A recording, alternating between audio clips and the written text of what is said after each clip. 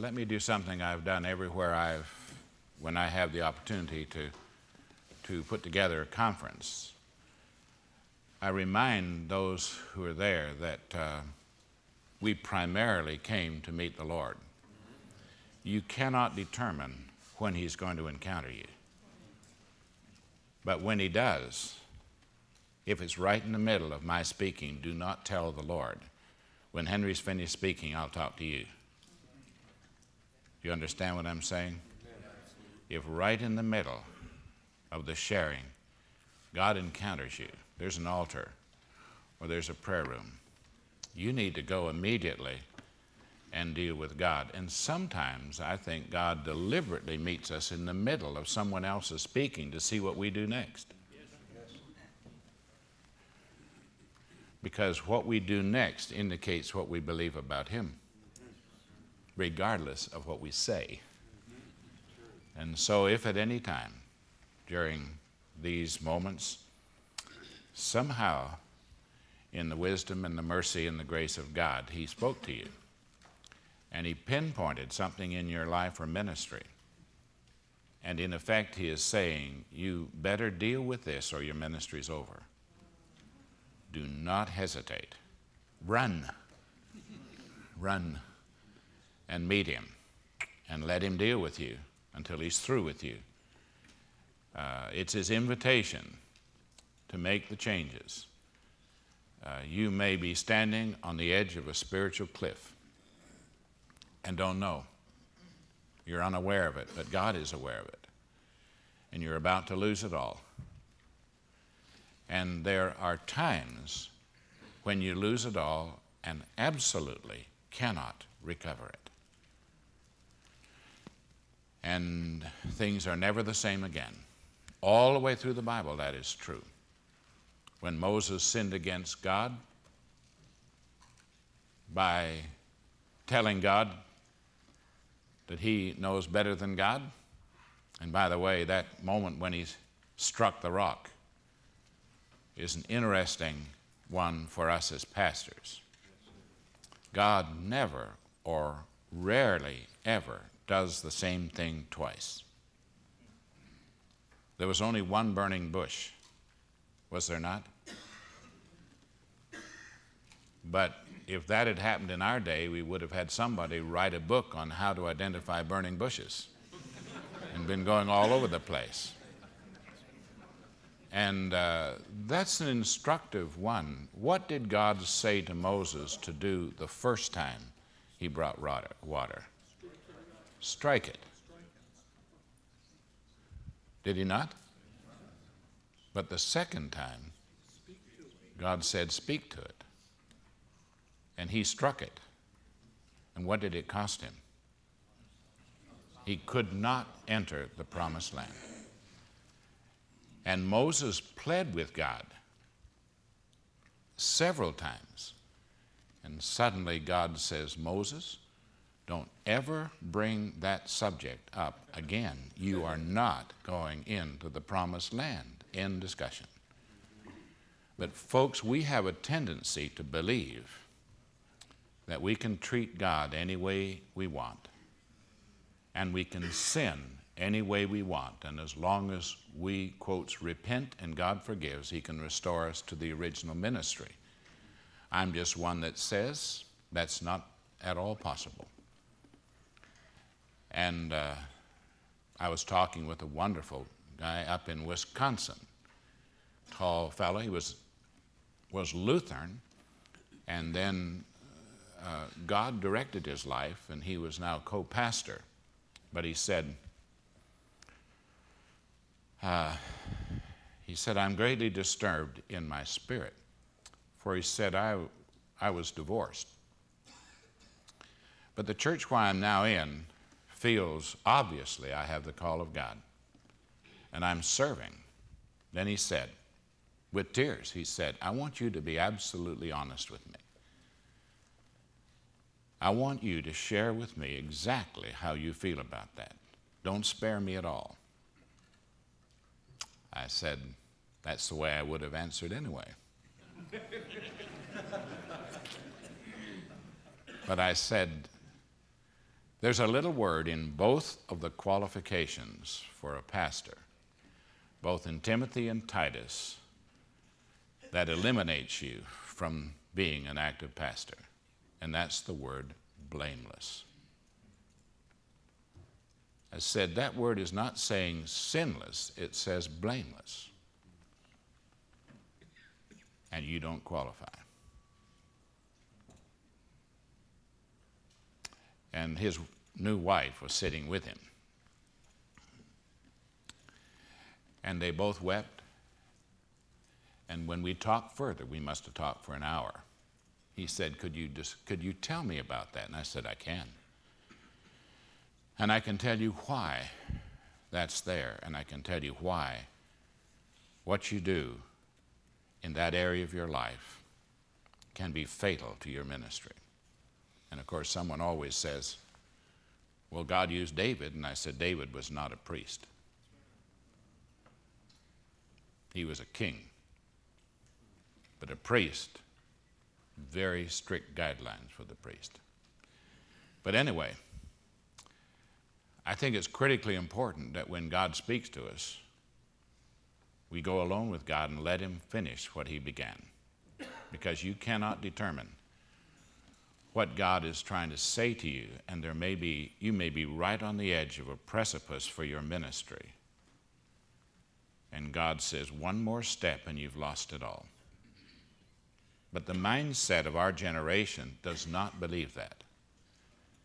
And we use human reasoning to describe a God who is not the God revealed in the Bible at all, but the God that we have made and that we want, but not the God who revealed himself to us. So if at any time there comes a moment where you sense clearly that God is speaking to you, you'll not disturb me or anybody else. If you either go out to a separate room or just come and kneel and pray and let the Lord deal with you, and if he overwhelms you, just let him do it. Because did we not come to meet the Lord? And I don't know about you, but I anticipated that I would meet the Lord in fresh and new ways that I had not seen before. Brother Mark, and I have to jump off on this one a bit. This is a very informal time, by the way, and if there's a pattern, I'm going to do some sharing. We will have a break halfway through, and there will be a time for question and answers, and there will be a time for prayer, where you can do whatever you like. Pray with someone, pray in small groups, get on your knees where you are.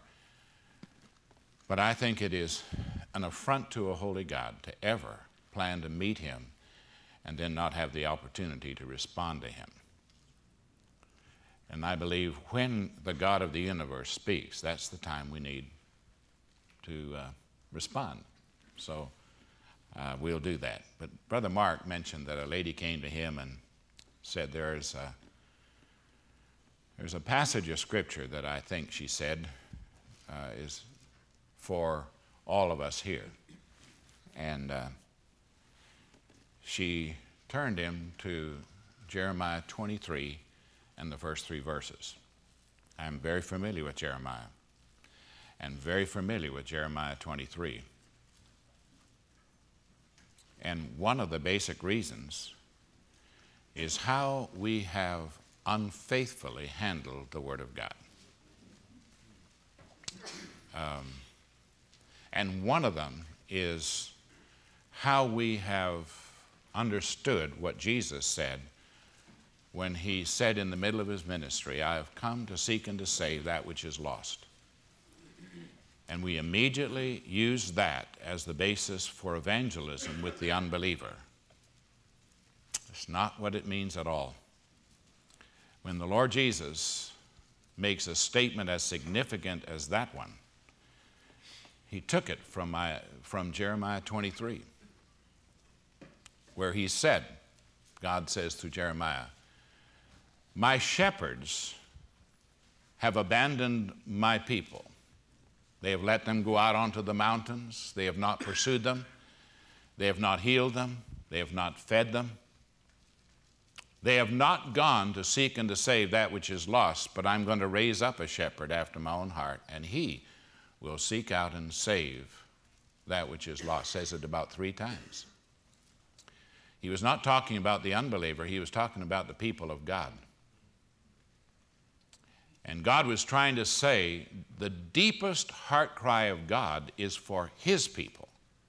Because as goes the people of God, so goes the rest of the world. And if you do not pay attention to the people of God, evangelism comes to a screeching halt. Evangelism is a byproduct of the quality of the people of God that he has entrusted to you. The degree to which they walk with him is the degree to which they have an incredible witness that they cannot keep quiet about. And you'll find that the closer the people of God come to a relationship to God, the more profound is their witness. And that's why revival always precedes spiritual awakening. Because revival is something that can only happen to the people of God. The lost person has never been revived, so they can't be revived. And so the only ones who can be revived are those who once knew him. So God's first order is to deal with his own. Because as goes his own, so goes all his purpose to work through his own to touch a lost world. And I have found that the more time I spend helping God's people to come toward Christ likeness, the more there was an immediate spontaneous witness. I remember talking to some deacons, and they said, Pastor, if you just, this was in the second church I pastored in Los Angeles, and they said, Pastor, if you just give us some assignments. And I said, I won't do that. He said, what do you mean? I said, if I have to come to the place where I assign you to love someone, you're in trouble. But Pastor, couldn't you, these visitors and people, couldn't you just assign some to us? And I said, no, I won't do that. I'd be hurting you as your pastor. My desire is to lead you into a relationship to Christ in such a way that you are begging. You are going to the place where the prospects are found, where you just go and you let the Lord guide you, and you go to the members of the church and those under your watch care. And I said, I'll never have to assign you if you have a love relationship to the Lord. But I can do you great harm by assigning you someone to love. They caught it, and they let me lead them into a growing love relationship to the Lord. I never had to assign one deacon to go out and love a lost person or to go out and love a believer. They did it spontaneously. I've always said what you do spontaneously is the best indicator of the condition of your heart. If you have to think about it, your heart has shifted. And what you do when you face people, what you do spontaneously without thinking is where your heart is. And I've pastored more than 30 years, and so I have a great heart cry for pastors, and I've written a number of things which all deal with the pastor, and of course the spiritual leadership book has a whole chapter on pitfalls of the spiritual leader. But the book we wrote on Fresh Encounter has a whole section just on spiritual leadership. As a matter of fact, that section is spiritual leadership in times of revival and awakening. Let me read you a couple of the chapter titles. The role of the spiritual leader, the qualities of a spiritual leader, personal revival for spiritual leaders, preparing the way of the Lord. That's what you do. You don't prepare the way for the Lord, you prepare the way of the Lord. He's already got a way, and you're supposed to lead them in the way of the Lord. Chapter 17, guiding God's people to return to him. Now, if you pastored any length of time, that one's going to be a toughie for you. How do I guide the people from where they are to where they ought to be? How do I lead them into corporate repentance? How do I guide the people of God to return to God? Chapter 18, when revival comes, the spiritual leader should never be caught off guard. That long before God brings a mighty movement of His Spirit, you are fully prepared. You know exactly what to do. You know what God is going to do, and you have already prepared your heart, and you've prepared your church for an encounter with God. And we deal with that in a whole chapter. And then the last two are times for continuing revival and praying for revival in the land.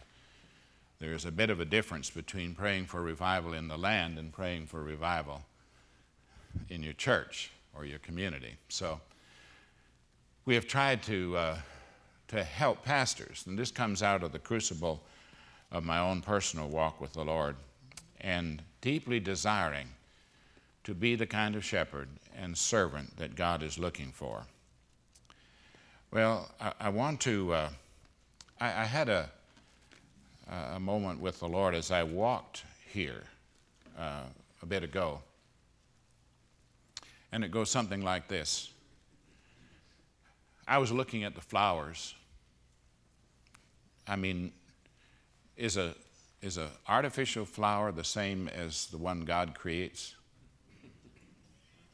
Is there any substitute for the real thing? No matter how you make it look like it, there's no life in it. And then I looked at the rest of the nature, and then I thought about not only the flowers, I thought about every other part of His creation. And does not the Bible say the heavens declare the glory of God? Firmament speaks. And every part of His creation is speaking to us, is it not? And it is not the Creator greater than the things He creates? And so you can wonder at the flowers, but is there any beauty that equals the one who created them? But we can wonder at the creation and never move toward the beauty of the Creator. And I began to think of the uniqueness of His creation and how the flowers are different and how everything about His creation is unique and very special. But I found everything in my being saying, I must go beyond His handiwork to the one who created it. And you could put everything that God created and stand in utter wonder, and it won't even come close to the wonder of the person Himself. And I believe that God created all of this as a constant reminder to draw us to Himself. And of all the people who ought to stand in awe and wonder, it is the pastor, the one called of God. Because when God calls you, He also equips you. So there's some things God does in you that He does not do in the ordinary person. And I hope to God that you do not lose the wonder of the call to ministry and make it just let's ordain the janitor because he's called. Don't you let anybody do that. The call to be a shepherd of the people of God is unique. And God gives you the equipping to function thoroughly in that role. There are some things God brings to your life when He calls you that He does not bring to anybody else. And the assignment He's given you, He matches the equipping. I've always said the gifting of God always follows the assignment, never precedes it. And all through the Old Testament, when God gave an assignment, then the Spirit came upon them to equip them to do it. And when God withdrew the assignment from Saul, He also withdrew the equipping. He no longer needed it because he did not have the assignment. And in the New Testament, that is exactly the same. Where God puts you in the body, not the universal body, the local body, then the Spirit of God equips you to function in the body where He puts you. If God makes you an eye, what does He need to equip you to do? See. But according to 1 Corinthians 12:7, The gift is the Spirit himself, and he manifests himself to every member for the common good. Not for you. The gift of seeing is not primarily for you. It's so the hand knows where to reach and the foot knows where to walk, so the body can function. And so where he puts you in the body is how he's going to equip you. And I keep saying to pastors, you need to find out very, very carefully where God put you in the body. I can tell you where he didn't put you. You're not the head. That position's already occupied. I'm serious, because too many pastors are functioning as though they're the head, and the whole body has to respond to them. Foolishness. The head is Christ. And when I understood that, I let God put me in the body where he wanted to.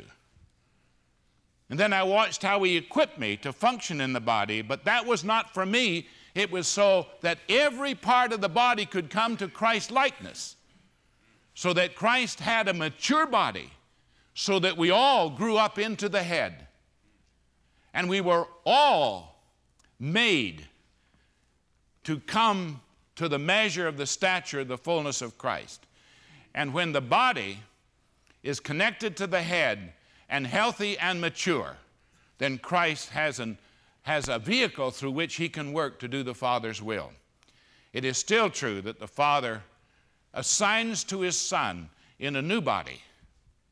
Now let me ask you about your church.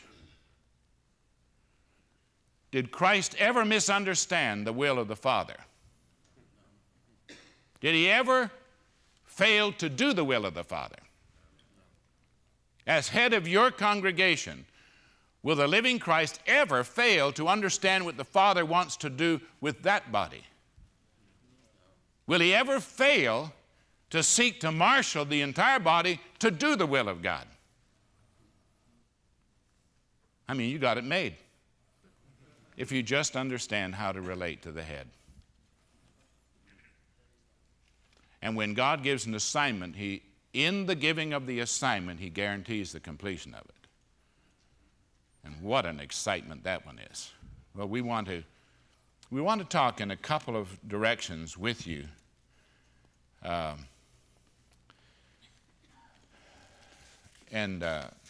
going to confront us together with some very, very important scriptures. Well, first of all, I want to ask you this question, because what I'm going to do in talking about the pitfalls to leadership or spiritual leadership, you need to have at least a little bit of an understanding of what spiritual leadership is and why and how it comes about. And then there's a root cause. Dr. Roberts, he's not a doctor, and he gives me a bad time every time I call him that. But I've been around him enough to know I hereby anoint him as doctor. Doesn't mean a thing, Brother Roberts, but I treat you with great, great honor. Get a few others put a hand on, then it'll work. And it won't be from men, it will be from God. Well, that anointing is already on him, so we can't add anything by anything we do. But I want to ask you a couple of questions. The things I'm going to ask you, and then talk about the consequences of this. Brother Roberts has said, and it's deeply affected me more than he knows. He has said there's some root systems from which everything else comes. Now, when I go to my doctor and he sees the symptoms, he doesn't treat the symptoms. He takes the symptoms to try and identify the root cause for those symptoms. So when the root cause is dealt with, all the symptoms disappear. Is that not true? Now, as a pastor, for heaven's sakes, don't keep treating the symptoms. You can wear yourself out doing that. You need to treat the root cause. when you deal with that one, all the symptoms disappear. Now, I want to go back to a basic. I do this for my own life, and I do it regularly. When God made a statement, let me tell you, he said, what I really want. What is the basic, fundamental desire of the heart of God from you? What's basic, from which everything else comes? He said, I want you to love the Lord your God. How much? With all of your heart. We'll talk about that in a moment. Because I can tell you, when your heart shifts, everything else shifts. But you don't deal with the symptom, you deal with the root cause. And the greatest single pitfall to a pastor is the loss or the turning aside from the love relationship with Jesus Christ. That's the heart of it. For instance, if you are in that intimate personal relationship with Christ, there's no possibility that you can commit adultery. You know why? It would be so abhorrent to you. You could not do that to your Lord. You could not do that to his name. You couldn't possibly do that. I couldn't do it just because of the relationship with my wife, or the incredible hurt it would cause to my 5 children if I did that. But folks, you can put all that together, and my love relationship with the Lord Jesus goes all over that one. I can't do it. I can't do it.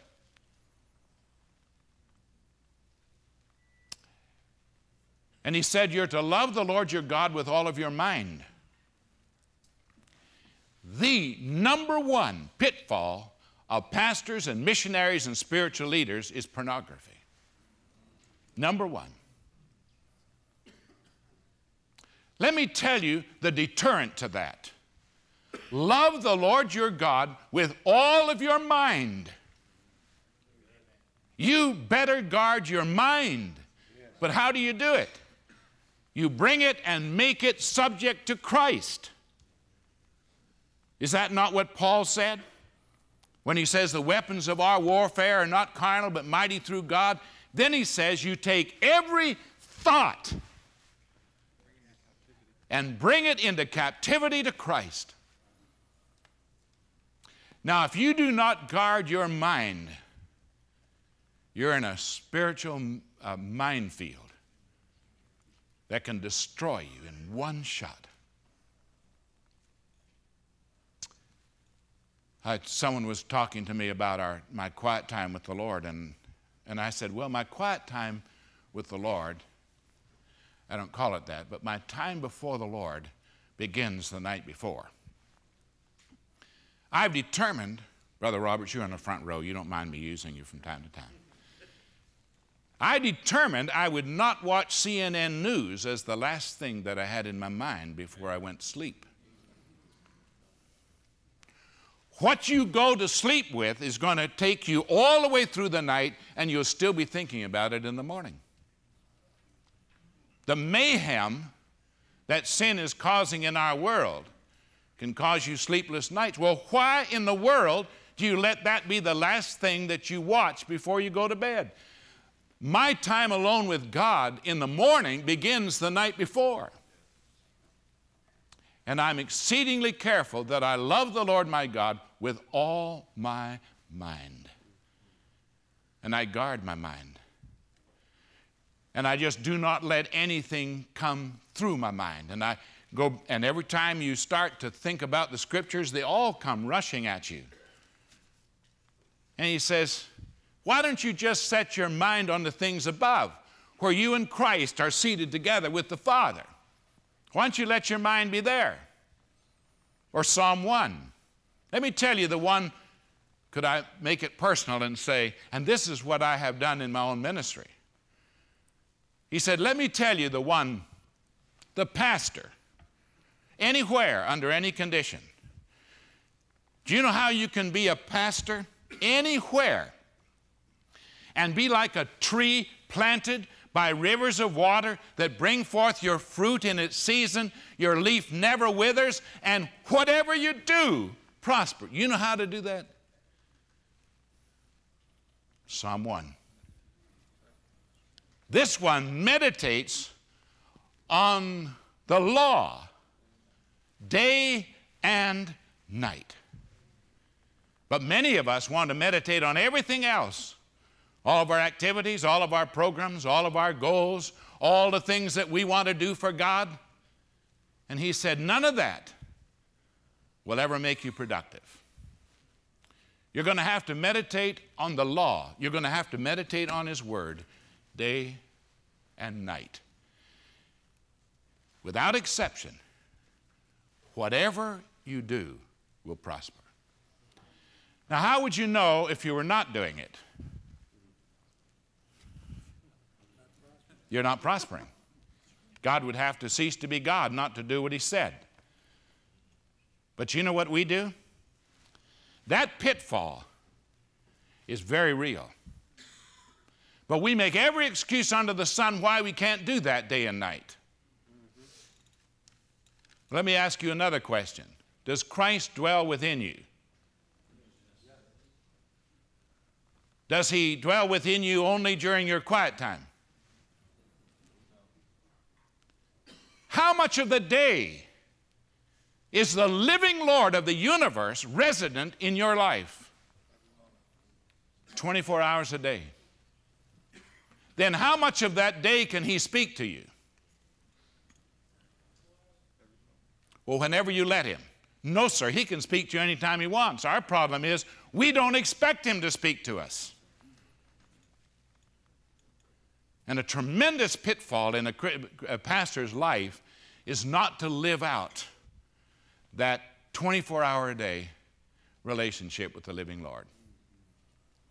And when I go to those passages like Isaiah 65 and 6 and into Jeremiah 7, I think it is, and God says something like this: I called unto you again and again, but there was no reply. I spoke to you again and again, there was no response. I rose up early speaking to you, but there was no response. Pastor, do you not then come trembling before a holy God and say, last week, how many times did you try to speak to me, but you never could get an answer from me? You never expected me to speak to you in that phone call you got. And when you did get a phone call, you never meditated on that. You never asked me what in the world this means. I go back to something I may have shared earlier. To give you an idea, just a couple of days ago, I had to practice what I'm telling you. Right in the middle of the day, got a phone call from the office of Chief of Army Chaplains. And Larry said, Henry, I read the spiritual leadership book, and I've taken the initiative to establish a whole pattern for developing and training the Army chaplains to become spiritual leaders that are very healthy in their walk with God.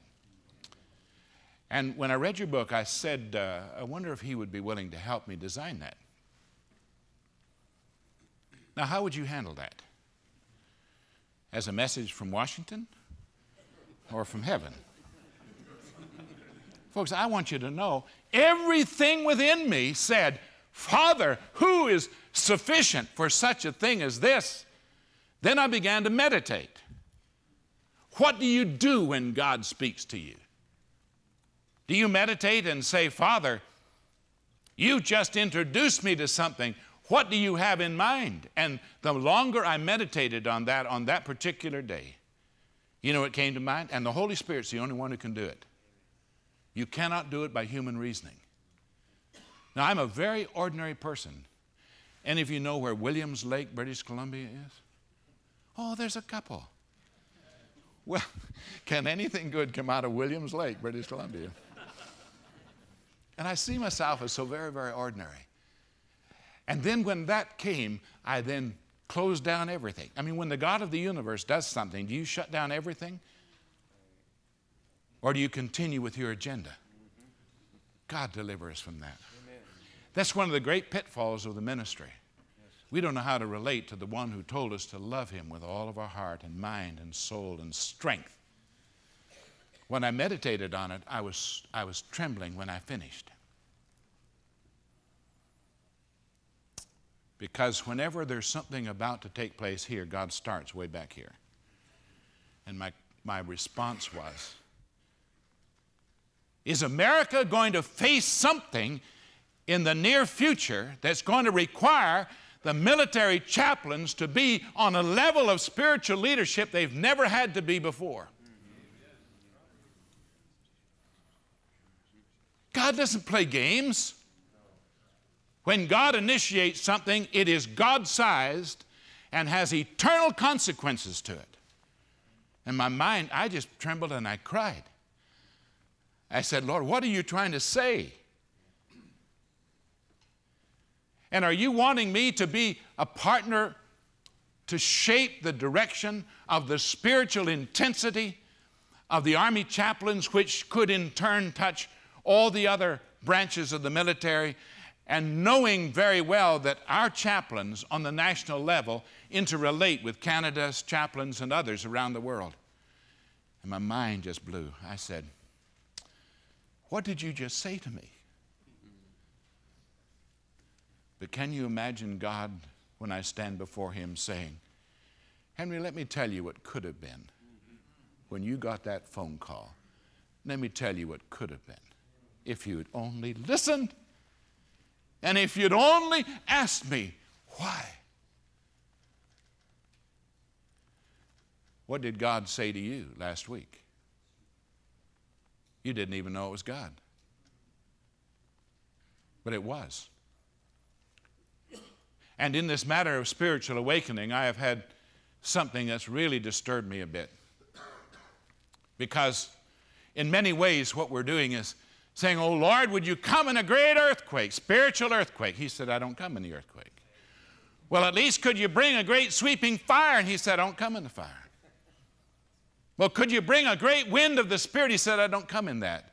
Well, Lord, how in the world do you come? He said, I come in a still small voice.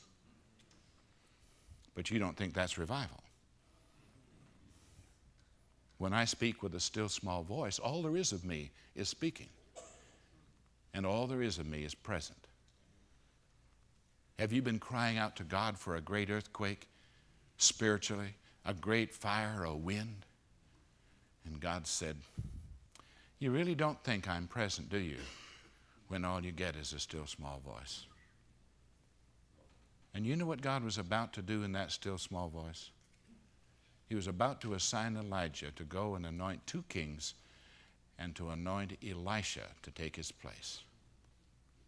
Do you know that all of eternity hung in the balance in a still small voice? When was the last time you expected God to come in a still small voice? Or are you still in revival praying for the great cataclysmic moment when God said, you know,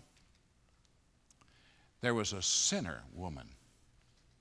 She was a prostitute. And I brought her to your office, and you turned it over to someone else. But little did you realize, when that woman came to know the Lord, all of Sychar would come to know the Lord. And it would be so profound that the city right next to it, called Samaria, would come to know the Lord. And the Spirit would send Philip down to find out what in the world God was up to. And revival came across the whole of Samaria, and it started at a well with a woman of the street. Now, did Jesus know when the Father was speaking to him? And did he know the profound implications of God bringing one woman into a relationship with himself? Did he know that all of Samaria would hear the gospel as a result? So, as a pastor, I would say, Father, don't only let me know what I missed. But I believe one day you're going to say, Henry, all the accumulated possibilities of what you missed are also laid against your account.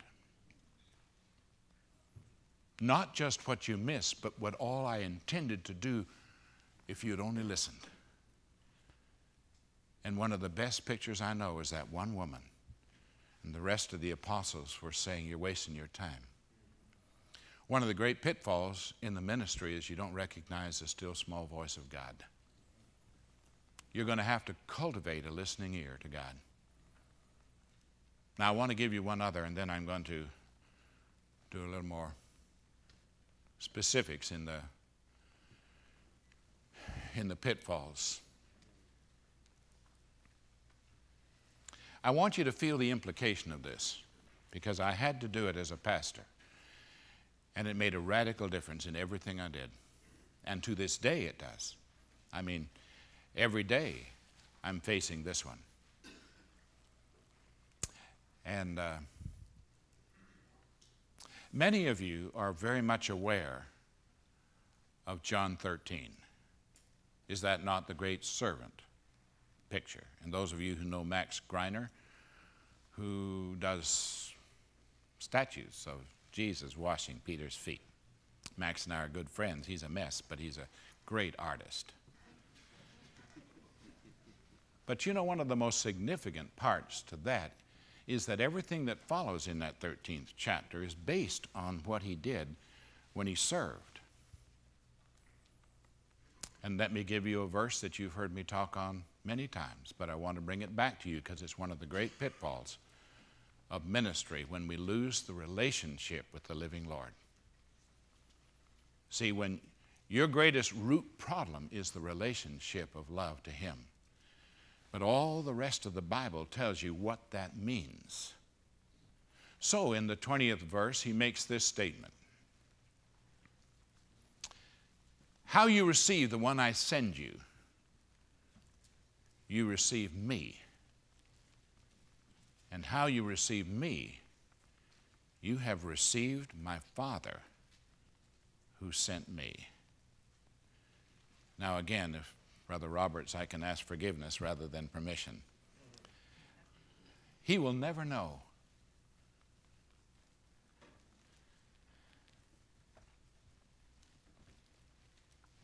He'll never know how much of Christ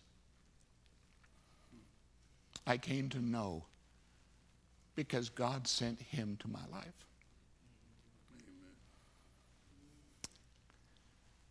I don't know if you've got to know this, dear brother, but I can tell you one thing. He has come to know Christ in a way that none of us have. God doesn't duplicate anything. When God comes to an individual, it is a unique, all of our background, all of our idiosyncrasies, all of our sensitivities. We come to know Christ uniquely. Unlike anyone else on the face of the earth, we have come to know our Lord. And there's going to be a whole dimension of the person of Jesus Christ that I will never know if I don't know it through my brother. I can't know it the way they have. And they look at it, it's like a diamond. You can look at it from 1,000 angles and you'll see something more beautiful. And I can tell you, the person of our Lord has so much about him that it takes all of us experiencing him and then bringing our life alongside of our brothers and simply sharing that. And you come to know something about him you never could have known if you'd not heard that from them. And so Jesus says, how you receive the one I send you, you've received me. And how you've received me, you've received the one who sent me. So, Brother Mark, there's no question in my mind, you're unique. Not because of you, but because of the Christ who chose to let you know some things about him. He didn't let me know that. But I will never know him that way unless I know him through you.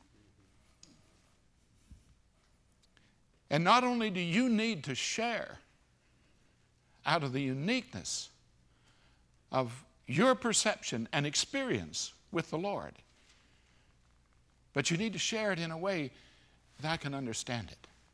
And I want you to know, I'll know more about Jesus after I've talked to you than I could have possibly known without you. But he then makes that a unique statement to say, and how you receive me, you've come face to face with my Father. How then should I treat you? Very carefully. As a sacred trust from God. Let me ask you, how are you receiving those God sends to you? It was just a 16-year-old boy. No, it wasn't. It was the living Lord who came face to face with you. He happened to have a 16-year-old body. But if you had taken time to try and disciple him, you'd have come to know something about the Lord you have never known before. You'd have had a tenderness and a gentleness. I met a 16-year-old here. And Dave, where are you? Where is Dave? Yeah, your son. What's his first name? David. You need to know, David, when I had just a few minutes with you, I had an experience with the Lord. That was very, very special to me. You didn't know anything about that, did you? But John 13:20 was happening through you. In just, how long does it take Christ to make himself known? One sentence. And you know, just to know that you're standing on the edge of your life saying, Lord, what would you have me to be? Was so refreshing to me personally. Because I'm getting along. Not as far as some others, but you have no idea what it does to me to know that my Lord is still in the business of calling teenagers. It did something inside me. Can you learn something about the Lord and the Father? How are you receiving the ones he sent you? It may be a fellow pastor. What is he trying to tell you about himself? Now, are we not in grave danger? Is that not one of the great pitfalls of the ministry? When we cry out for the Lord to make himself real, and he said, you don't understand the way in which I chose to do it. I sent 4 people to you last week, and you didn't receive any of them as you would receive me. Now, I don't make you an independent communicator with me. I have made you interdependent by creation. You see, sin creates independence, and redemption creates interdependence. We need each other, and God created us so that you can never know more of him unless you receive it from your brother or your sister. That's why when I was thinking of marrying Marilyn 42 years ago, I said, Marilyn, you need to tell me every vow you've ever made to God, because God takes vows very seriously. And God caused you to want to make some vows to him. And the vows you made to him was his way of preparing you for our marriage. And I need to know every vow you've ever made to God, because I know the heart of God on that. And I will spend the rest of my life helping you fulfill every vow you've ever made to God. Our marriage and our home rests on it. Now, what did I do? I was very careful how I received the one the Father sent me. You know that for 21 years, God had been working on my wife and preparing her. Would it not have been a tragedy if for 21 years God prepared her to be my wife and I did not understand that it was him that I received when I received my wife? So I treat her very, very carefully. And now, can you think for a moment? You're looking at the root. You're looking at the root of your life. It is a love relationship to God, but it brings itself out in scriptures like this. But can you think that if I simply loved my Lord with all of my heart and all the ways in which he has chosen to express himself to me, that would secure my marriage? Would that not create one of the greatest deterrents to the pitfall of a broken marriage? It would. You see, you look at the symptom and say, well, my wife's my problem, or my husband. No. Your love relationship to Jesus is the problem. You forgot that he gave her to you and he prepared her, and you have neglected your relationship to him by neglecting your relationship to your wife. Did God not give you your children? How did you receive them? Did you hold that little one as a sacred trust and say, how I received this boy, I received my Lord. And how I received my Lord, I've received my Heavenly Father. How then would I treat my children? How much time would I give them? What would I watch to see God doing in their life? You see, family problems are the product of choices we've made with God. It has nothing to do with environment. It has nothing to do with the world in which we live or TV. You can blame everything and anything you want, and God will simply say, you didn't understand, did you? I told you to love those I gave you as you would be loving me and my Father, but you never did. And now, did I not tell you, whatever you sow, you reap? And the root produces the fruit. And you can't have all of this rotten fruit if you had a good root system. You just need to accept it and ask me to change the root system. You're going to have to ask me to bring you to the deepest personal relationship that's possible with me, and you'll watch the fruit be the product of that.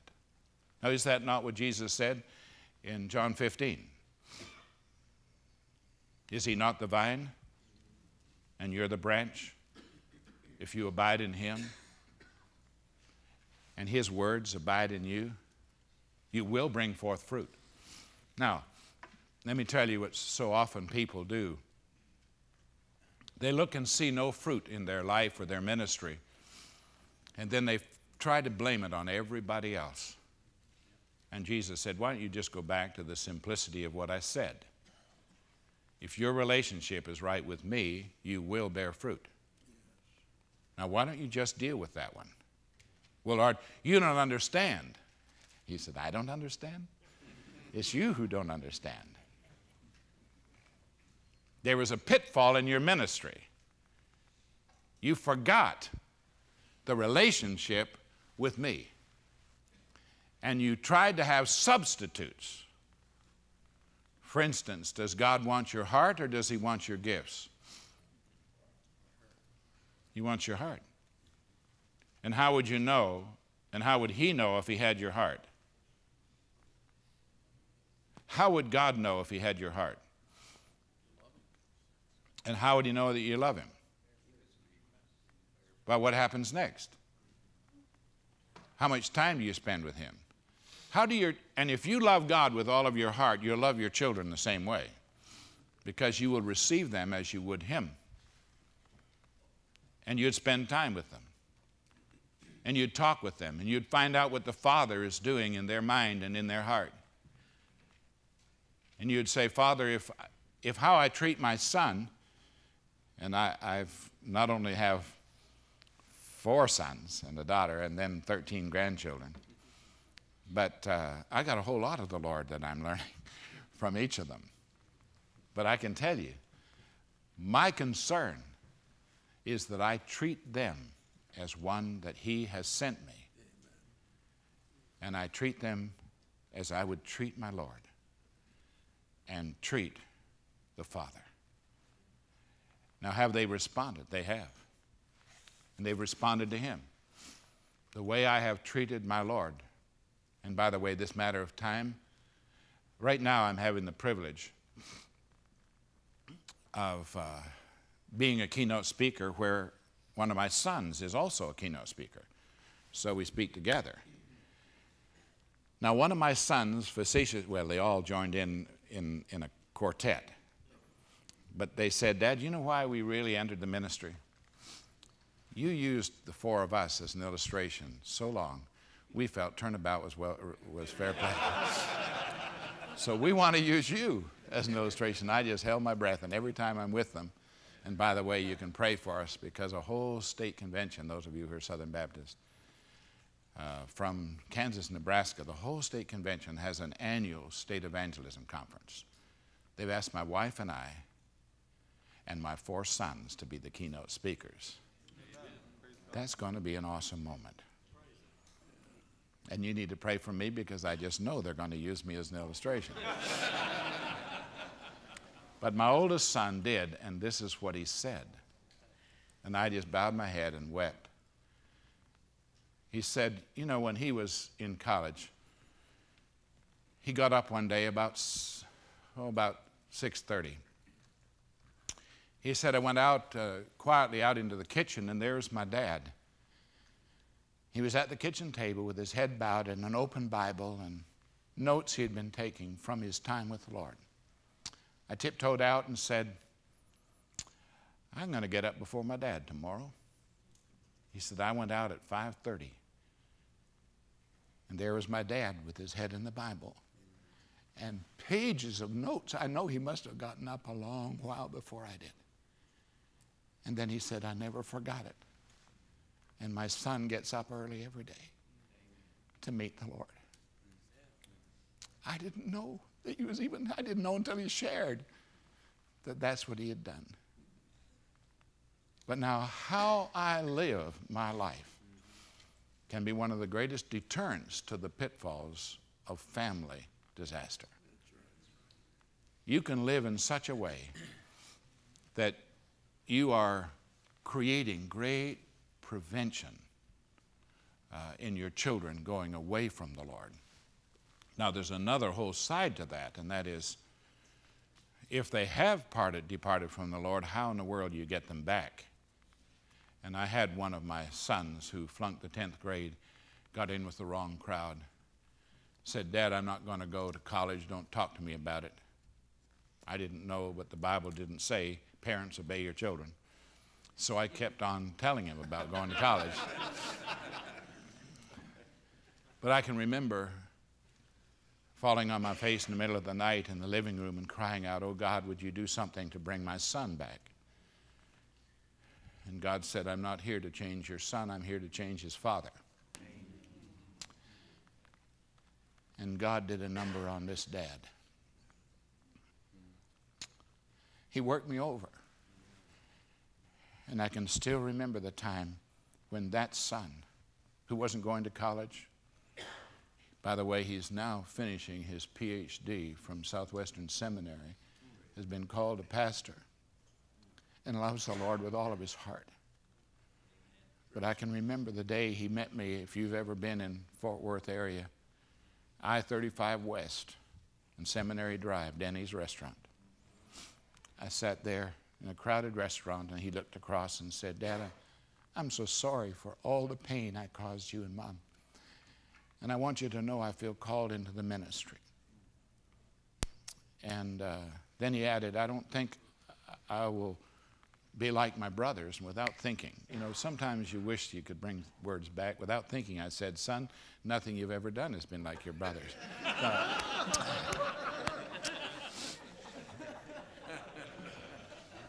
But I'm walking with him.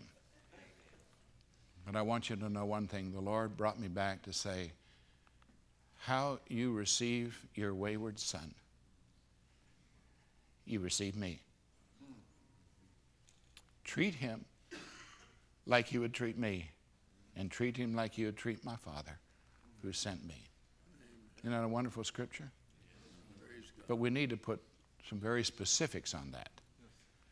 He said, why don't you love me with all of your heart and mind and soul and strength? And we want to somehow love our Lord without loving people.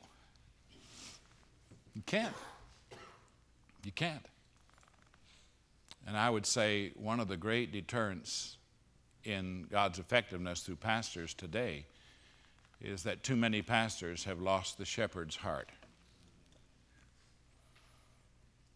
You don't treat the members as you were treating our Lord. If somehow, which is an impossibility, our Lord should strategically not be present, what would you do to try and find out where he was? Would you not pen up the 99 and go out at the risk of your own life to find the one that was missing, put them on your shoulders, bring them back, and the only time, or one of the few times in all of the Bible that it says that all heaven breaks out into singing and praise and thanksgiving over one sinner that has repented. I found that every time I rescued one of God's children who had begun to wander and was out there at the disposal of all the elements, when I found one of his own and put him on my spiritual shoulders and brought them back, all heaven broke out into singing, and all the people of God did as well. But if you lose the shepherd's heart, you've lost your ministry. And you're listening to the reasoning of some who say, well, it's good for the church to lose some of them. And I'd say, tell me where you found that in the Scripture, and say that in terms of a shepherd's heart. If you can let anybody in your church leave your church and you not pursue them, you have lost the love relationship to the shepherd himself. That's a symptom. And I would say in this generation, one of the great pitfalls to the ministry is to lose the love relationship and lose the shepherd's heart. You're not there as an administrator of a religious organization. You're a shepherd over tender-hearted sheep for whom Christ died, and he entrusted them to you, and he expects you to present every one of them to him. Someone asked me while I was here, he said, I heard you say that in your church in Saskatoon you never lost members. And I said, that's true. In the 3 churches I pastored, 2 in California and 1 there, I've gone back to say, apart from those who moved out of the community and changed their address to another community, we never lost any members in those 3 churches. I went back and tried to think through, did we lose anybody? And we didn't. And they said, well, that's astounding. And I said, no, that's Christ-like.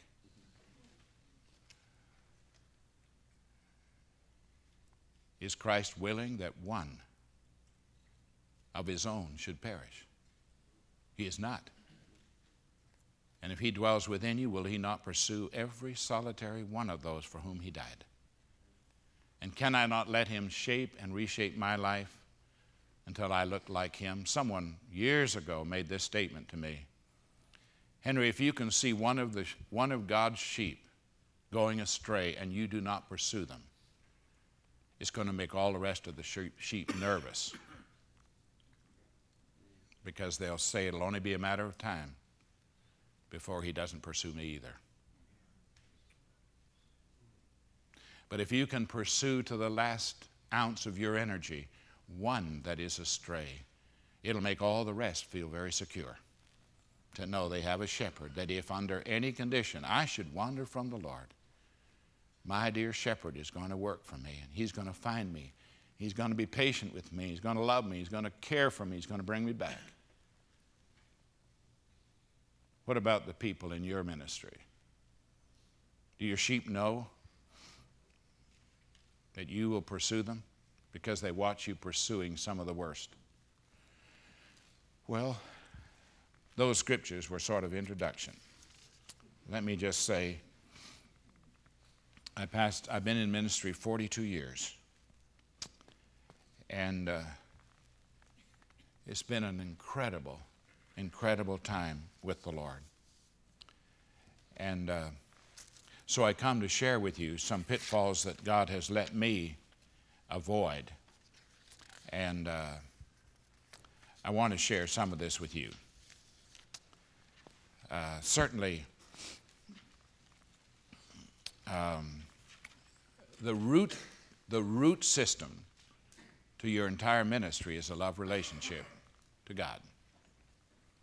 Everything else comes out of it. I could list for you all of those dangers in the pitfalls for the pastor, and we've listed them in the book.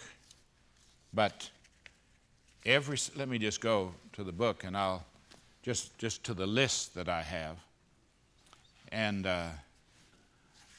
I want you to see how it relates to your love relationship to the Lord. The ones we've listed, there are 10 of them in the book, but I'm going to list some others for you as well. Pride. Pride is a disastrous pitfall for a pastor, because pride basically says self is more important than God. And you exalt yourself, and you make people obey your leadership, and you insist that they follow your authority, and you have all the proof texts that you feel you need to make sure they all follow your leadership. That's pride. They're to follow only one. And who is that? Jesus. They're to follow Jesus. And when you have a building program and half the congregation doesn't feel like following you, don't quit the ministry because they're not following you. They're not supposed to follow you. They're supposed to follow Christ. And if they're following Christ and you've taught them how to do that, they just may be following Christ. And they may be trying to say to you, Pastor, don't tell me to pray about it if when I give you what I sense God has said, you're not going to listen. Many a pastor will say, now folks, I want you to pray about this, but you've already made up your mind, and what you're thinking is that when you come back together, they're all going to have the same opinion as you. But there are a bunch there that don't have the same opinion as you, and you start to say, why, they're just against me, and you put all of those phrases together, and some even go to the place where they say, well, if you're not going to follow my leadership, I just need to find another church. Well, they're not supposed to follow your leadership. They're supposed to follow his leadership. And when you ask them to pray, they will. And when they come back, they're going to express what they believe God said to them. And don't ever ask the people of God to pray unless you're willing to accept what God says to your people when they tell you. Or you're just playing games with them. And you know the congregation's a lot smarter than you think they are. And there are some who say, you know, our pastor tells us to pray about it. We don't need to pray about it, because he's going to tell us what God told him, and then he's going to ask us all to agree with him. So we don't need to pray about it. Well, I'll tell you one thing. My congregation has saved me from a lot of sin in my own life, where I was seeking the face of God and pride was there. And there are many, you know, I would say 8 out of 10, I don't know how you find it, but about 8 out of 10 pastors that I say, how are things going? 8 out of 10 pastors tell me a building program they're in. And I say, that's not what I asked you. I'm asking a different question. What's happening between you and the Lord? Well, we're building a building. What's that got to do with the kingdom? Could there be a difference?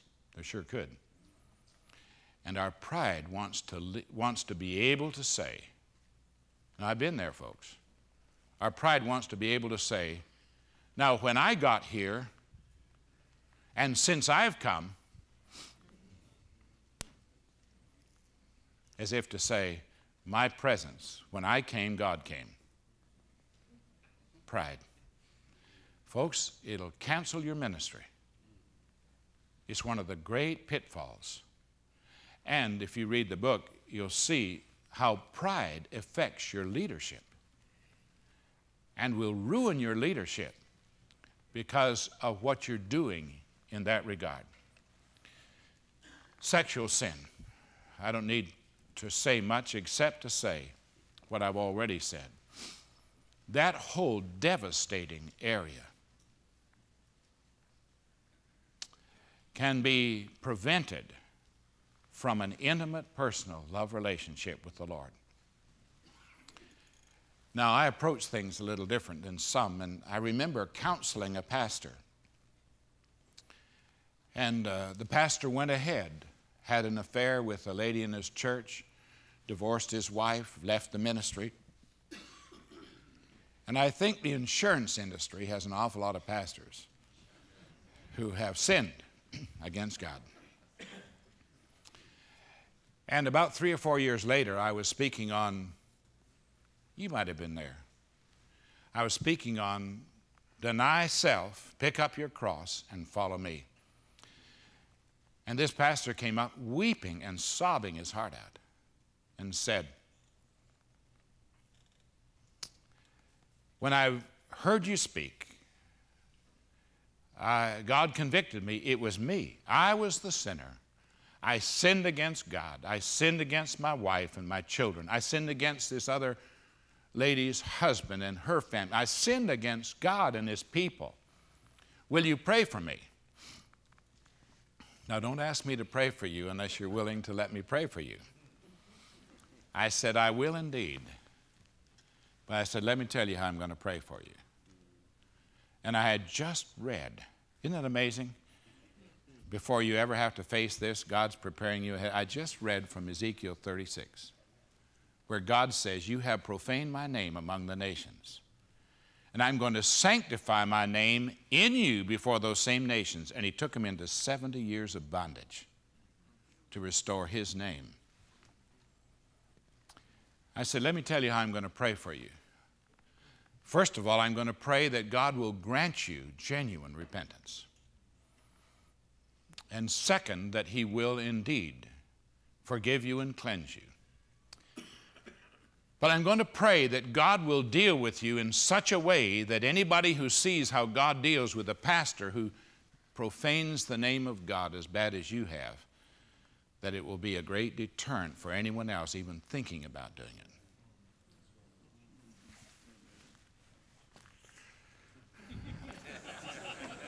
I waited. Now, I said to him carefully, I said, my dear brother, I am far more concerned about God's name than I am your name. I'm far more concerned about the name of our Lord be restored than your name be restored.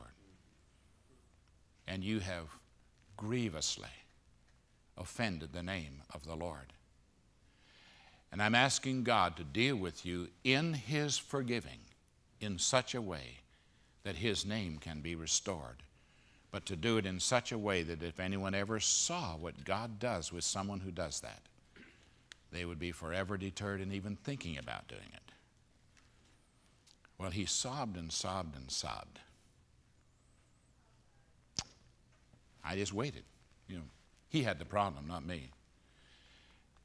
And then he said, I want you to pray for me that way. And I did. And I prayed with a broken heart. Not for him, but a broken heart for what he had done to my Lord in what he had done. And how many young people were lost to the Lord because of what he had done. And the Lord just sort of poured over my soul what this man had done to my Lord. And in some way, I came to understand just a little of what Paul meant when he said, I have been crucified with Christ. I felt as though I went through that process.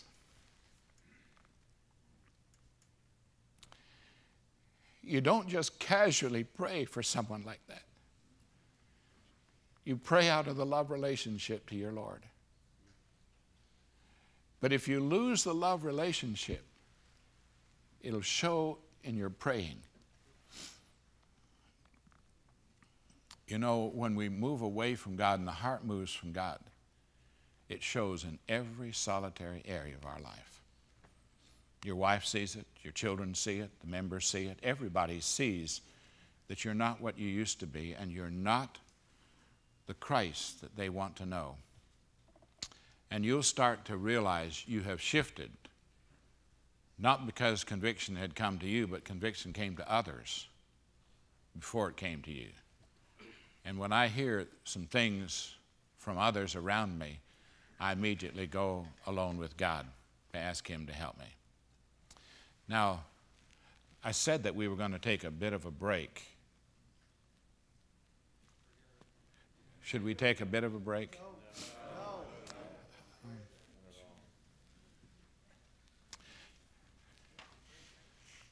Cynicism. A great pitfall to a pastor. I've asked the Lord over and over and over again, Lord, don't let me be cynical in what I see happening around me. Deliver me from that. Cynicism is basically saying, I know better than those around me. I have a closer walk with God than those around me do. And you can start to be cynical about the people of God, about, Pastor, I've heard too many pastors talk with great cynicism about their deacons. Don't you ever do that. Amen. My dad was a deacon, and he forever set in my heart what a deacon ought to be. The most godly man. And whenever I hear a pastor using deacons as the object of his humor, I want to stand up and say, don't do that. A deacon is a servant of God. Yes, don't ever speak about a servant of God in a cynical way. Now, some of you may be saying, well, you don't know the deacons in my church. And I'd say, no, I don't, but I know the God in your church. And who He has selected, you ought to treat very carefully. Don't let cynicism about the women's ministry or missions. And could I say to the in-house crowd, all across America, the number one deterrent to a significant ministry of prayer in the churches is the pastors. They're the ones who are stopping prayer. And they're very cynical about it. Well, you just get a bunch of folk and they'll pray and get together, and then they just get together to criticize the pastor. You need to understand that reveals more about your heart than it does about your church. Ask God to deliver you from any ounce of cynicism in any direction toward another man's ministry, toward a pastor of a mega church, and you have a smaller church. And you know that you could pastor their church a lot better than they could. They just haven't asked you. And I'd say, I can tell you why they haven't. The Lord wouldn't let them, because He knows your heart. Your heart couldn't stand it. So don't let cynicism ever be a part. It's a pitfall to ministry, and cynicism can eliminate you from any further use to God. I've often said that God never gives a large assignment to a small character. Your character determines where God places you. And where you are reveals how God thinks about you. Now, there is no small church, you know that. If God can put His Son to be the head over 15 people, you're ministering in a world mission strategy center. You're right in the middle of where the God of the universe is about to strategize to touch the rest of the world. You said, but I only have 15 people. And I said, no, you have 15 people plus God. And you just need to know, if you have 15 people, you have 3 more than God gave His Son. And He turned the world upside down. Could you not just absolutely get over any cynicism about where God has placed you? That little church that I went to, as you know, had 10 people, and they had voted to disband the church. They were so discouraged. I've had many a person say to me, Henry, with all that God did from that little church in the 12 years God left you there, you must have had some of the most dedicated people in all the world. I said, no, I had the distilled essence of why the church had died.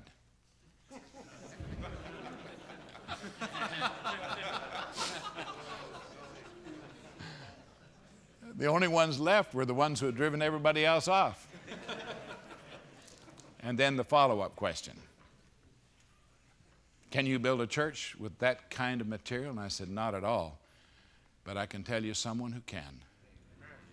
My Lord can take 10 discouraged people and make a living body for His Son and fill them with His Spirit.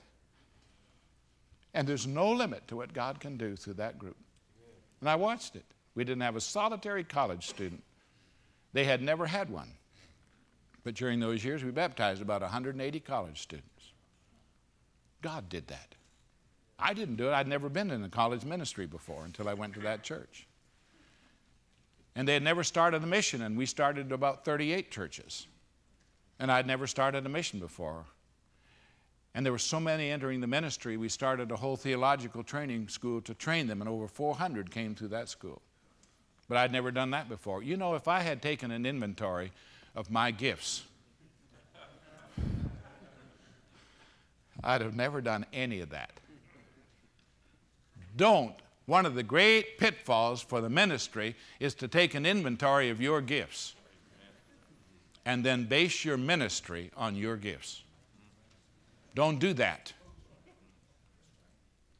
Let God decide what He wants to do, and He'll equip you to do whatever He assigns. But you need to release your life as thoroughly to God as you know God. And then He more than likely will lead you to do things you have never done and never would choose to do, so both you, your family, and everyone around you knows you didn't do it. But our pride often won't let us do that. But one of the great pitfalls is taking an inventory of our gifts and what we have been successful at. And when you come to the church and they say, well, Pastor, what's your ministry? I'd say, whatever God assigns when He puts me here. Tell me, what has He been guiding you to do? I've simply come to help Him and you together to do what He's already said to you. I don't bring my ministry to the church. I simply obey Him and let Him put me wherever He wants, and then let Him unfold what He intended to do and what He'd already been doing before I got here. Would I have ever imagined what God was going to do? I couldn't have. And it was out of that, could I have ever imagined that I would write Experiencing God out of that experience? I'd never written before. I didn't know what to do. But one of the great deterrents would be to say, I don't have any gift at writing. I've never written. And God says, you know why you don't have a gift of writing? You've never written. Why don't you just do what I tell you to do?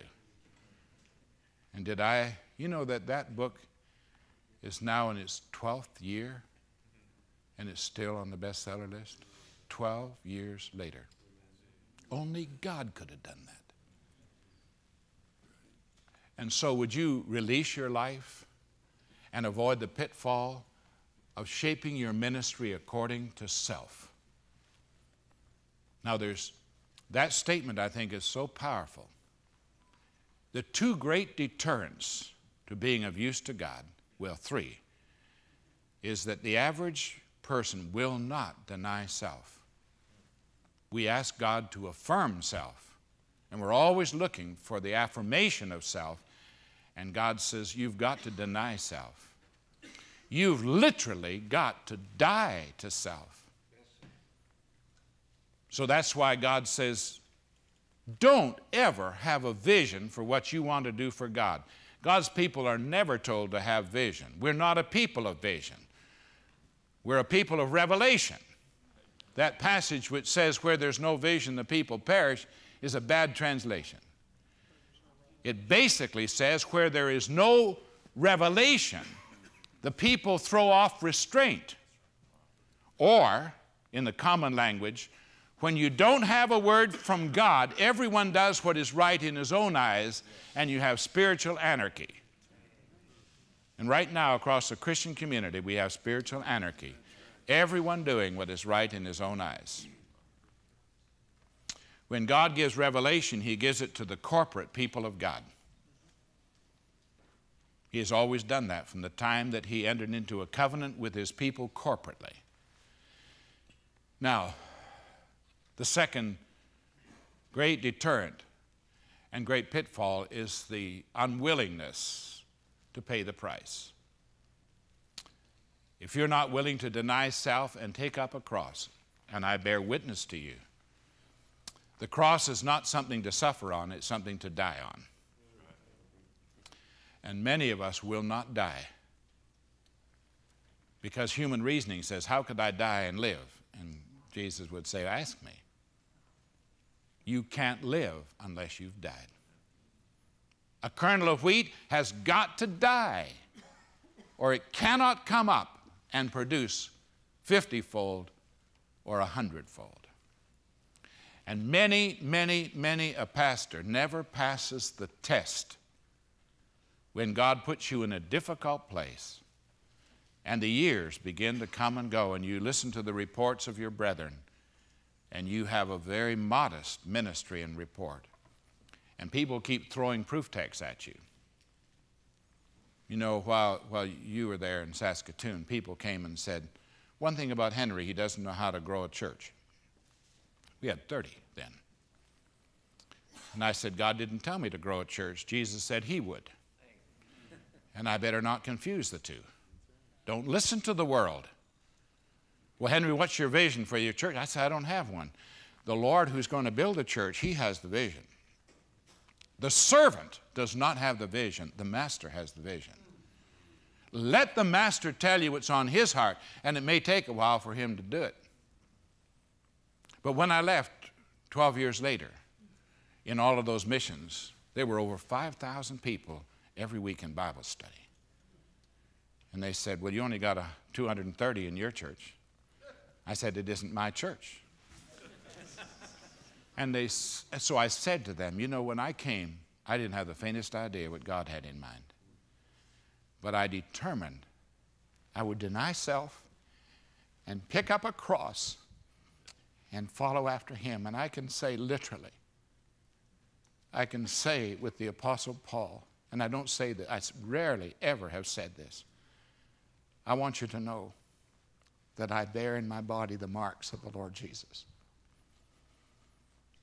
You can go onto the internet and find 1 million references to Blackaby, and most of them are criticisms.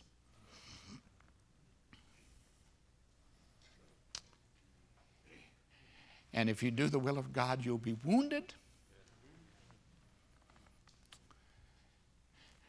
Brother Roberts, I have prayed so much for you. You've been wounded over the years. You never say anything about it except you let it slip every once in a while. And I remember. But there's a man who bears in his body the marks of the Lord Jesus.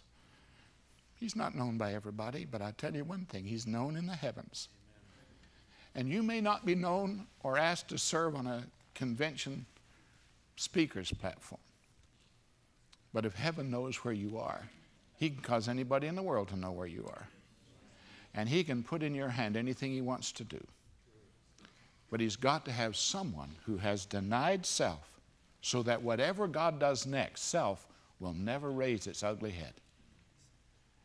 And he's got to have you understand that the cross is very, very real.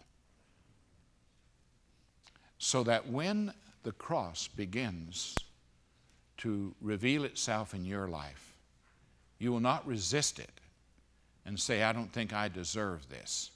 By the way, in our ministry, in those small churches with no funding, nobody supporting us whatsoever, and those of you who know that I served with Southern Baptists, and the whole convention had voted for years not to be involved in Canada by choice. And so there was no support except heaven. And I bear witness, God's budget never runs short. Amen. And he's always on time. and always what he intended. And my children watched when we went through some tough times. And my wife, for the first time, had to go to work, and I cried all day long when Marilyn said, Henry, I just need to work because we can't make ends meet. And I cried all day long and said, Lord, I'm the breadwinner. I can't let her go to work. Got 5 children to raise. The Lord said, but I have some people she's going to lead to me in the nursing home. When she goes as a college graduate and cleans toilets and changes beds in a nursing home to make ends meet, she's going to lead someone to the Lord that never would have heard about me had I not put her there. Are you going to deny them? Boy, talk about a cross. And I had to help my children understand the greatness of our God during those tough times. God hadn't changed, but he was testing me to see what I would do.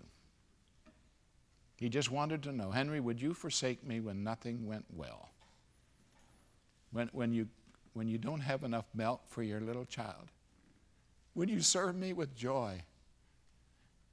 And when an old Indian pastor had to come and bring you a 100-pound sack of potatoes just to keep bread on the table.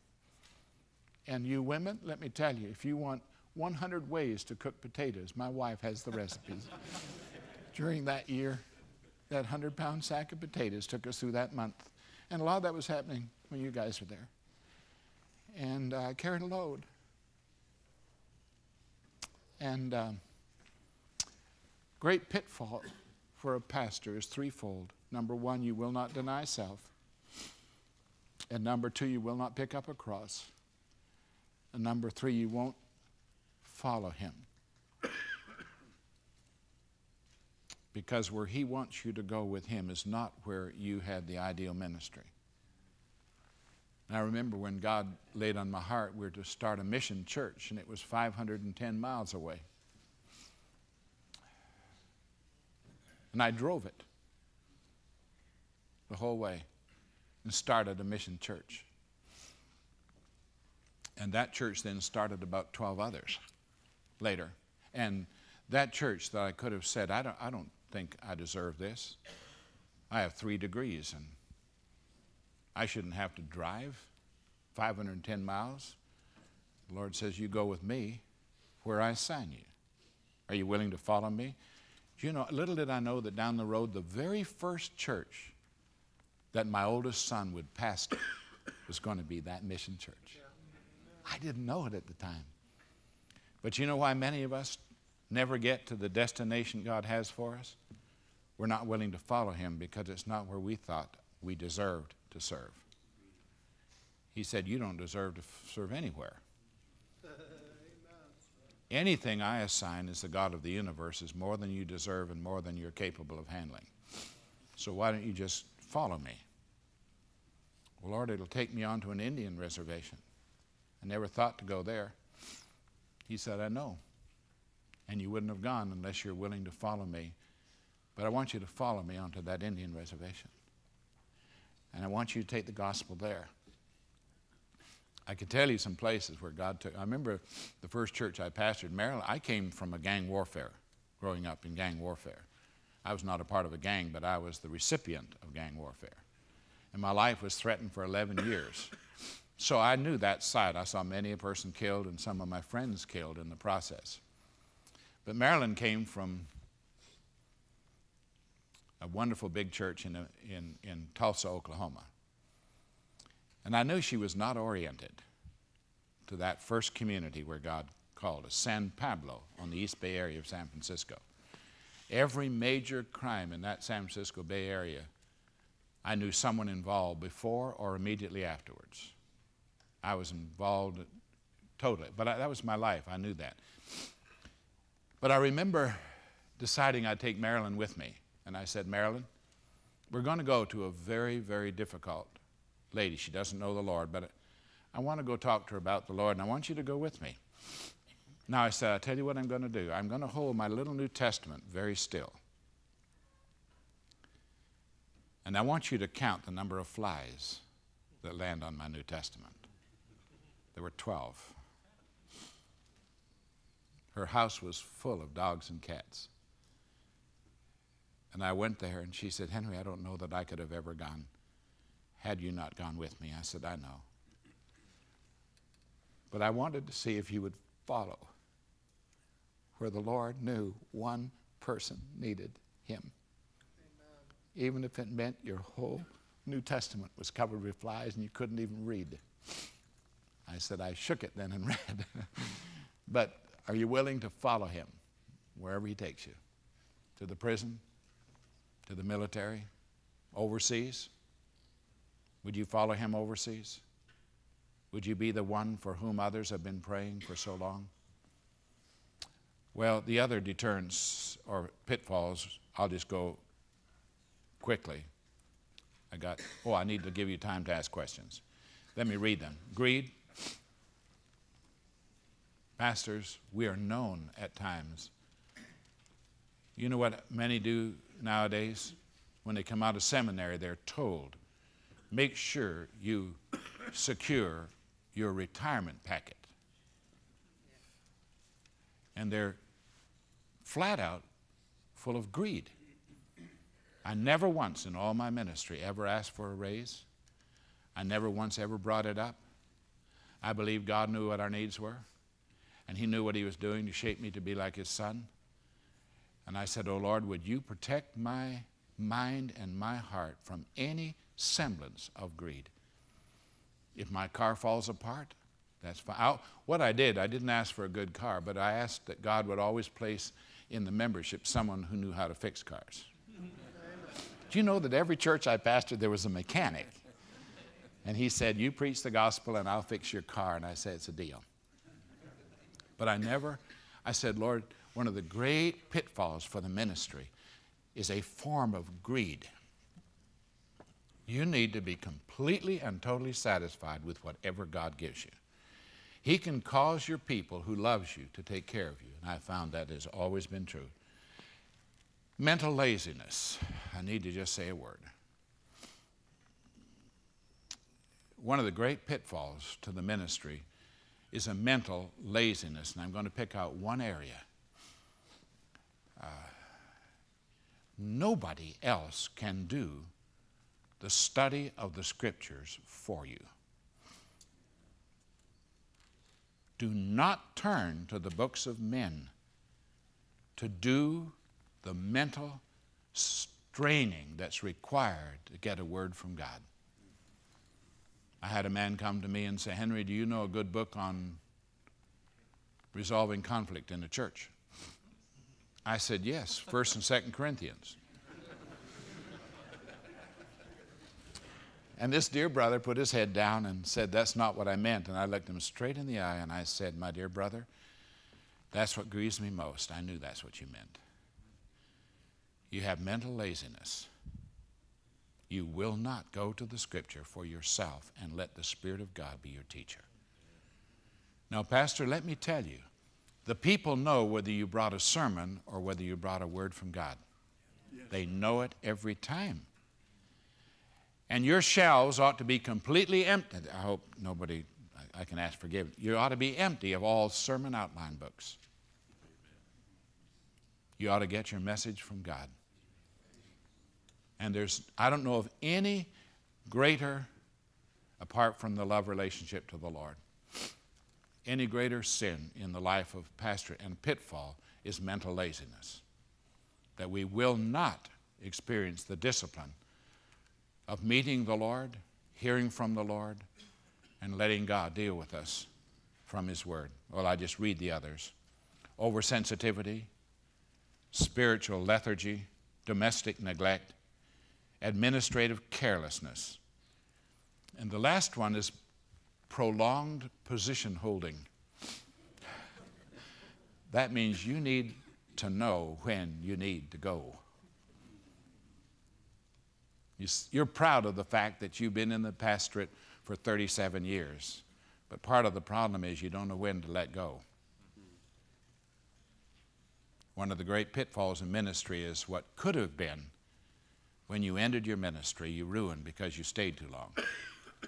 You need to ask God when to release it. Now, I've been retired 2 years. Retirement's not what it's cracked up to be. I've never been so busy in my life. But I just said I need to know when to let go, because that can be a great pitfall to the ministry. Well, let me stop. I had about 5 other pages of notes. But let me have you ask some questions. I want to quit on time. Would you repeat those last 3 or 4 once again? Yes. Oversensitivity, spiritual lethargy. You ought to be up before the earliest layman.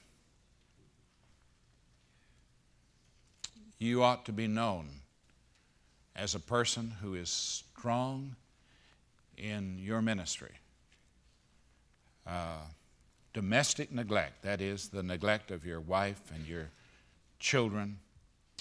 Administrative carelessness. Do not excuse yourself by saying, I just never have been administratively strong.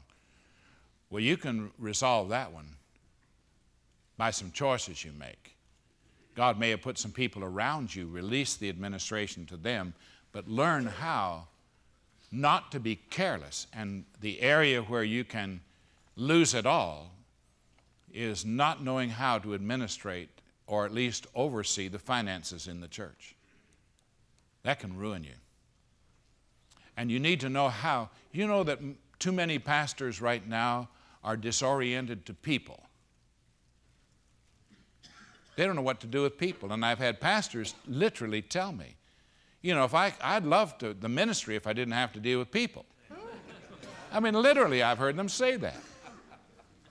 And I said, I'll search and find a desert island where you can go and be all by yourself. But don't occupy the role of a shepherd if you don't want the sheep. And you need to learn how. I was talking with the pastors and their staff. They run 2,400 in Sunday school every Sunday. And I said, you need to know every solitary person in this church sees you as their pastor. No substitute for you. I talked to the pastor. I said, you are the pastor to all 2,400 who attend and 6,000 who are members. He said, well, I can't do it. And I said, then you better get to pastor a church where you can. Or ask God, how in the world did he do it in the early church that added 3,000 in one day and probably had 25,000 by the 4th chapter? But you are their pastor. And they need to know that you're their pastor.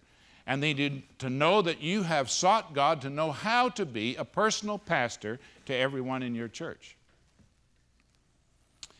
And a part of that is this matter of administrative, but put your life in the midst of the people because they've come and they honestly believe that you're going to be their pastor. But when they get there, you're not their pastor. You need to be the pastor to every solitary person. Now, the lay people do this. I had a CEO. I work with CEOs of the Fortune 100 and 500 companies. And one of them, on the call that we had, said, I am responsible for 30,000 employees and their families. And I've only been a Christian 3 years, but God's laid a burden on my heart. How can I take care of the spiritual life of all 30,000 employees and their families? Is that possible? And I said, not to man it isn't, but to God it is.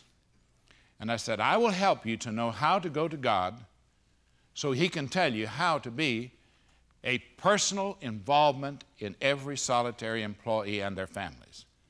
2 years have passed, and it's astounding what God has done through that CEO of that major company. And I said, you don't know how to do it, but God does. Well, question. You have a question? When you were starting all those churches, was there ever the temptation to look for a sponsor to provide the money? I already had one. I'm serious. I never made a request at all. And And the Lord told me how to get pastors. He said, pray that the Lord of the harvest would thrust forth laborers into his harvest. Every time we were starting a mission, I prayed that God would thrust forth a laborer into his harvest who believed him and trusted him. And God was never short and never late, and my wife would say, rarely early. But everyone, and by the way, not one of those mission pastors had to be bivocational. Because we don't believe God will provide, we tell a lot of folk you might have to be bivocational. I never told one of our mission pastors, but I did tell them, I have no money to move you, no money to pay you. But all who have come before you have discovered that God is perfectly capable of taking care of all of your needs. Amen. I've had some who said, I can't put my family through that. And when the book Experiencing God came out, they wept and said, my name could have been in that book if I'd only believed God. I said, that's true. When you said a moment ago on the first where it said no vision, and you said that should be revelation. Say that again. What you said. Where there is, the translation that I've read, where there is no revelation, the people throw off restraint. That's what the translation says. And my NIV, yeah. And my translation, the Henry Blackaby version, is when you don't have a word from God, everyone does what is right in his own eyes, and you have spiritual anarchy. Revelation holds the people of God together because it doesn't come from the pastor, it may come through him. But the revelation comes from God and announces what God is about to do, and that is the unifying factor. And so people don't go off on their own ministries. They follow the one that God has given to that body of believers. Okay? Another question. You mentioned about cultivating listening ears. My problem sometimes is to differentiate, that's me or that's God. Yeah. How do you differentiate the voices? Yeah, I can give you a hard answer. Jesus said, my sheep hear my voice, and they follow me. And as a pastor, I would have to say, oh Lord, if I don't know how to detect your voice from mine, I'm in trouble at the heart of my Christian life. Lord, don't let me just keep saying that for the next 20 years. I come to you and say, oh God, I don't know how to know your voice, but you said that I could. And you talked to me about the Holy Spirit who guides me into all truth and teaches me. Help me to know when the Holy Spirit is teaching me. Help me to know whether it's me or him. And when I go to pray, you said I wouldn't know what to pray, but the Holy Spirit would teach me. And Lord, would you teach me how to know when the Holy Spirit is guiding me when I pray? And I had to do that. I had to ask him. There are many, many times when I come to a scripture and say, Lord, I don't have the faintest idea what you mean by this. But if you'll show me, I'll do it with all my heart, and I'll receive everything you tell me. But you see, your people need to know that you know when God is speaking to you. Otherwise, they'll never know whether it's out of your head or God's heart. Now, I give you a scripture, and it has worked me over. It's 1 Samuel 2:35. God says, I'll raise up for myself a faithful priest who will do all that is in my heart and in my mind. Now, God has to do that. Did he train Samuel's ears? Yeah, the next chapter it says, Samuel did not know the voice of God. And God says, well, I'll teach him. Say, oh Lord, I'm like Samuel. I don't know how to recognize your voice. But if you'll teach me, then I'll follow you every time you speak. And I'll come to know the significance of what's at stake when you speak. All of eternity hangs in the balance when you hear from God. So we can't make a mistake on that one. So just ask him. Now, I just told you not to read the books of men. Because this is a very, very, very sensitive issue with so many of God's people. My oldest son and I have just completed a work on hearing the voice of God.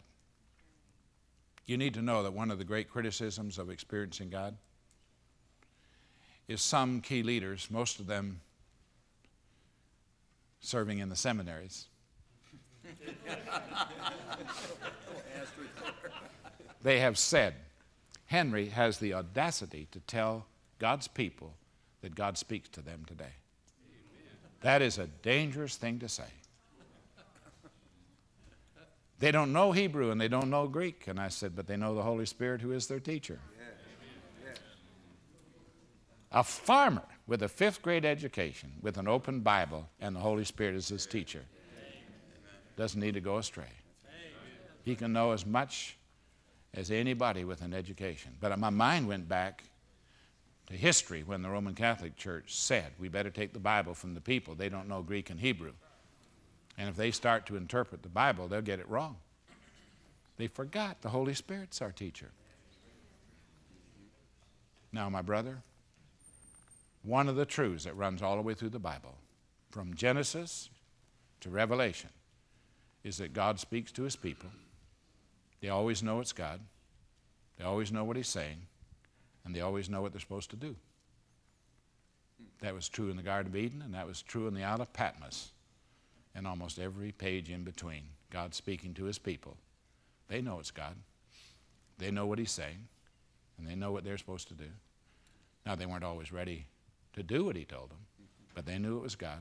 Moses knew that it was God, and he knew it was what he said. Moses just said, I don't want to do it. Find someone else. And by the way, I hope you don't ever do that and think God is appreciative of that. Do you know that it cost Moses the rest of his life? And God always matches his judgment according to your sin. And when Moses said, I can't speak, God says, fine.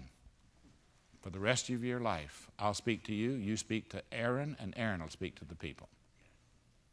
You're going to have Aaron with you the rest of your life. Do not believe that your sin can be overcome in its consequences. You may have to bear the consequences of your sin the rest of your life, like David did.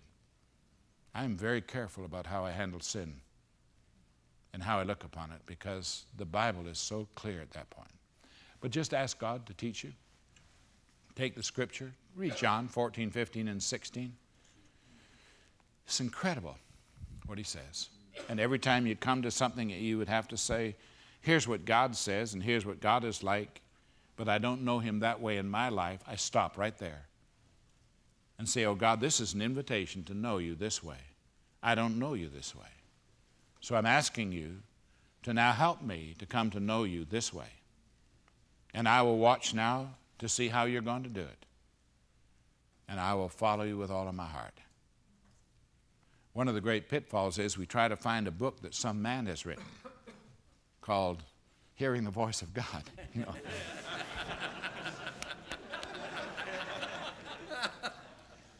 speak briefly to On Mission with God. You've just asked an impossible task. Avery Willis and I wrote a book called On Mission with God. Living a life that glorifies God and honors him. And if you remember the pattern of experiencing God, when you finally obey him, he puts you on the arrow where God is on mission. But I didn't explain what it was like to be on mission. And so this sequel is, what is it like to be on mission with God? When you've been through the process and you're now obeying him, what's it like to be on mission with God? And what does he have to do to condition your life to be on mission with him? And I think, and the videos are very, very helpful at this point. They have an unusual dimension about them. They introduce the study and they conclude it. But it's just helping people to know what it's like biblically from one end to the other. It takes 6 characters in the Bible to share with you the pattern of experiencing God and the next pattern, which is God calls you, God shapes you, God develops you, God conditions you, God uses you, and God sends you. And what does that look like in each of their lives? 3 from the Old Testament, 3 from the New. So that you can recognize when God is doing that in your life.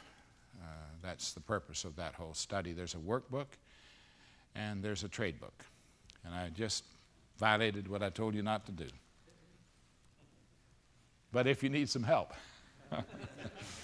I try to write in such a way that I don't do the thinking for you, but I let you walk with me as we watch God open to our hearts what's there, and then you should process it way beyond what I've done. But I've earnestly tried to help God's people to know how to walk with God. There's one other. Well, I was going to ask you to speak to this issue of mental laziness. You discourage using resources in sermon preparation. That's what I want. No, I would say the greatest single laziness of pastors right now is this book. And my question would be, how much time do you spend in the Scriptures with a concordance and maybe a Bible dictionary, asking the Spirit of God to teach you and instruct you? You can't get into one solitary truth about God that will not blow your mind.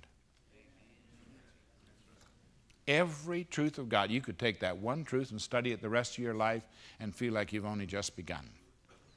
But we have a mental laziness that wants a quick answer. Lord, in 30 minutes, can you tell me all about the Trinity? Or if you ever start to study the cross, the greatest single thing I ever did in my life that shaped the rest of my life was a study of the atonement, the meaning of the death of Christ. I mean, that absolutely turned my heart upside down. If you were to study the person of Christ, if you were to study the person of the Holy Spirit, if you were to study, our brother Roberts has just written a book on repentance, one of the best books I've ever read, very thorough, very comprehensive. Basically, if you take something like that, it's not a substitute for the Word. It is taking you to the Word of God and helping you to know where to look. And when you get there, you may spend a whole month just asking God to open that passage to you. But we want 3 simple steps to understanding sanctification. You can't. We're mentally lazy. We want the simplified version. There isn't any simplified version. You follow what I'm saying? Honor God by giving Him your mind, and believe ahead of time there's not any truth in this book that will not blow your mind. Once you start to read it and the Spirit of God starts to overwhelm you, you'll say, stop, I can't take anymore. But we're mentally lazy. We just want a quick fix. Could you give me a simple 3-point outline, and don't forget the poem, and I'll be grateful. Don't do it.